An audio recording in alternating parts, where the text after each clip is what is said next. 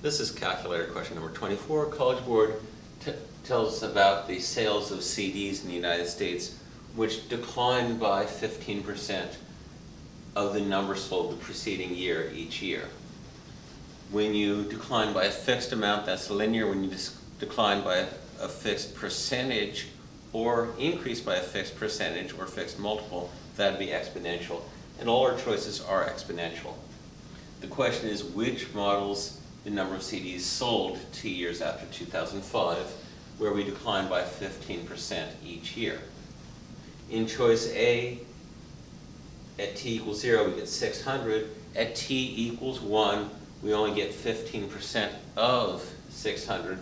Rather than a 15% decline, we decline by 85%. We decline from 600 million to 90 million.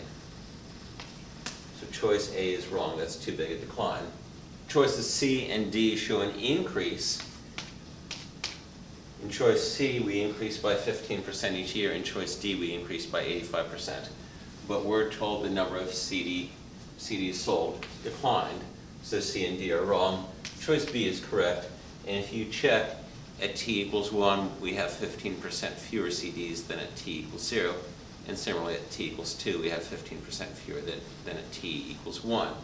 The equation we're using here is C, the number of CDs, is our starting amount, which I'll just call A, times 1 plus R to the t.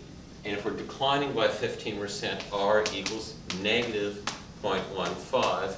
So C equals A times 1 minus 0.15 to the t, or C equals A times 0.85 to the t.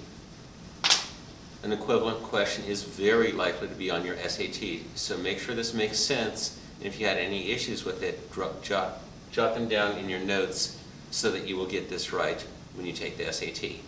Come back soon for my next video. With math, there's always more.